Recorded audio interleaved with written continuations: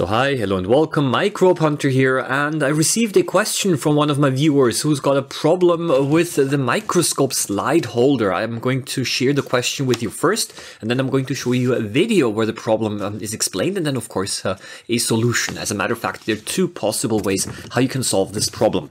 Hello Microbehunter. I have a big issue about my microscope. It's a new one, my new microscope.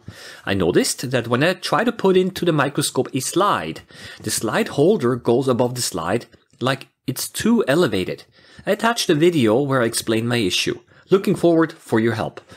Well, let's have a look at the video first. This is the video that I got. You can see that the slide holder is, I would say, maybe 2 or 3 millimeters too high, and therefore the slide cannot be held in place. And unfortunately, this is a fairly common problem, but the good news is that it can be fixed quite easily. And I received afterwards also an email that indeed the problem could be resolved. So there's good news here. So I would like to now show you how you can fix the problem. Now, unfortunately, this is a fairly common problem, and even one of my microscopes displays this problem. See, over here, the slide is able to slip beneath the slide holder. Yeah, it's actually something that can be fixed fairly easily, luckily, and there are two ways that you can try to resolve this problem. And the first thing that, of course, you have to do is you have to really remove the back part first. Usually there are some thumb screws that you can remove, or you have to use a screwdriver or a wrench. This depends from microscope to microscope. And then you place it on your flat table and you check, is it flat or not? And if it's not flat, then you have to carefully bend it into place.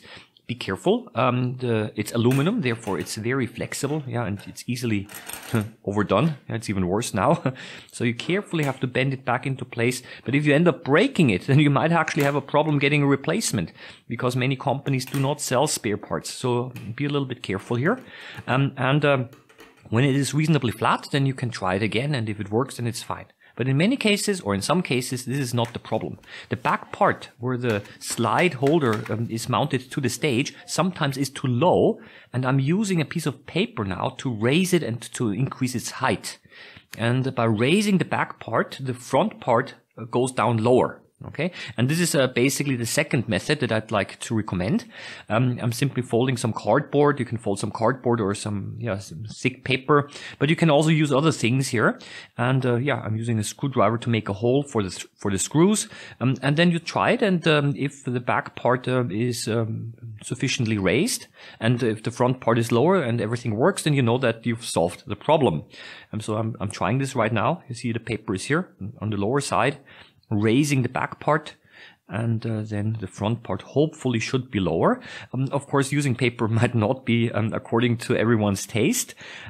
So if it works with the paper, then you might actually think of replacing maybe the paper with some metal washers, or you can also use some old credit cards that you cut into shape, or some plastic strips.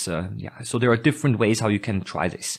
But I would say try it first with cardboard, and if it works with cardboard, then you can also try plastic strips like over here. You see here, I'm just inserting the plastic strip behind the screw, and this pushes down the front part yet further. Well, even though I'm kind of happy that the problem was resolved, I still have to tell you, I have mixed feelings, because it should not be up to us, the end user, to do basic microscope maintenance like this. There should be a final quality control after the assembly of the microscope, and evidently this was not done properly. And the fix is quite easy, but you have to do a quality control first. And I think it should not be up to us, the consumers, to do these things. Yeah, but then again, maybe the good news is I have lots of topics to talk about this way.